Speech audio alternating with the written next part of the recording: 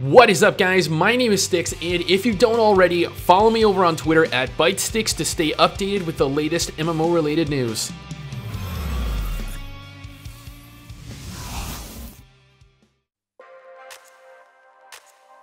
I've always wondered what it would be like if Minecraft had a secret love child with Nier Automata and played out as an isometric RPG shooter. And although Dodge Hard is not that game, it's close enough to it. Now, this is a sponsored video, so if those kinds of videos offend you, then please keep watching. I mean, stop watching. You know what I mean. Or do you? So, what is Dodge Hard? A new and exciting bullet hell RPG for mobile devices. If you're not familiar with what a bullet hell RPG is, then allow me to elaborate. See what I'm doing? That's bullet hell. The term refers to a subgenre of shooting games where the main gameplay focuses around dodging endless waves of bullets. A bullet hell RPG is, in essence, what I just described, with RPG elements included. So, with all of us being caught up and on the same page now, let's jump into the game officially then, yeah? Within the first few minutes, I realized two different things. One, the game was going to be a lot more difficult than I thought, having to dodge so often. If you've watched me play games in the past, then you'd know I'm terrible at dodging. And two, the auto-aiming, while advantageous at times, especially for someone like me that is new to the genre, may make the game easier for those of you that are experienced with games like this. I absolutely adore the cute retro Minecraft theme the game has going for it. It reminds me so much of Trove, and that game was badass. One of the game's selling points is the fact that you can level up and craft a plethora of gear. There were so many options initially that I was left a little overwhelmed. I saw multiple tiers of weapons, parts, modules, and materials that could be crafted. Upon the successful crafting of equipment, you're capable of navigating to the equipment screen and equipping the gear you just spent your resources on. From what I gather, the item created is procedurally generated, much like a lot of the game is, to make for much less repetitious gameplay and gear obtained. Oh man, aren't I the cutest little doll thing you've ever seen in your whole entire life. Oh, makes me just want to smoosh his cheeks together.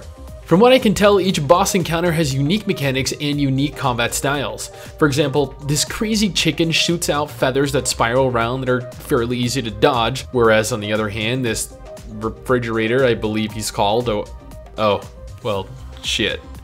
Clearly he's a little more difficult as he just one-shot me.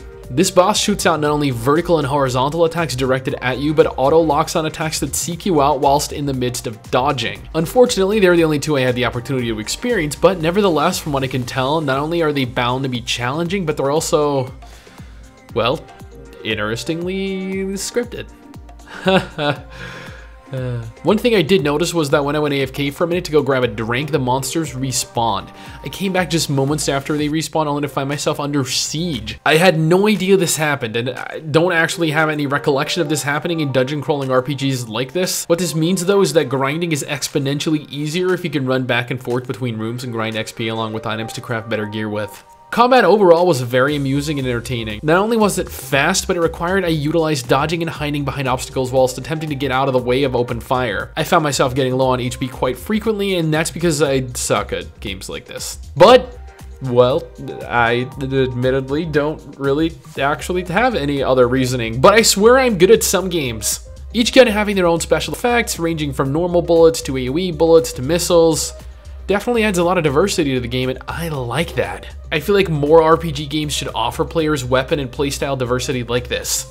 Lastly, the game offers a special power-up called Fever Mode. What this does is, in essence, allow you to enter a state of near Matrix level speed and accuracy, maximizing your speed, damage, and essentially making you into a walking, talking killing machine. So, with all of that being said and done, is Dodge Hard a game I would recommend to people? It's a very interesting take on a genre I hadn't ever really taken the time to try, but I nevertheless thoroughly enjoyed what I played. I would recommend this game to fans of dungeon crawlers, bullet hell RPGs, or just retro games. It's definitely a throwback, that's for sure.